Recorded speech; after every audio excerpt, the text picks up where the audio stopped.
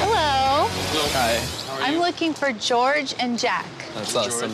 You're George? Pleasure, yes. And you're Jack? Yeah, very nice to meet you. My son and my daughter talk about you guys all the time. They're like family to us. So I need a new sound system in this thing. George and Jack are both Armenian, so maybe they'll have a good lead on somebody Kim could date. Here's the thing.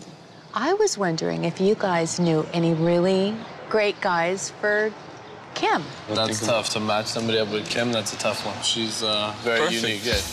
There are a ton of Armenians here in Glendale, so while I'm in the neighborhood, what can it hurt to check out a few places here? Might be a long shot, but what have I got to lose? I see one. How cute is this? Look, Armenian, Arabic, Persian, and Russian.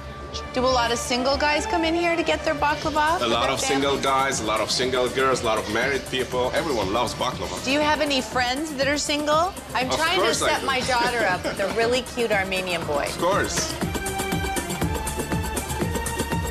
Know of any really cute young Armenian men that are single?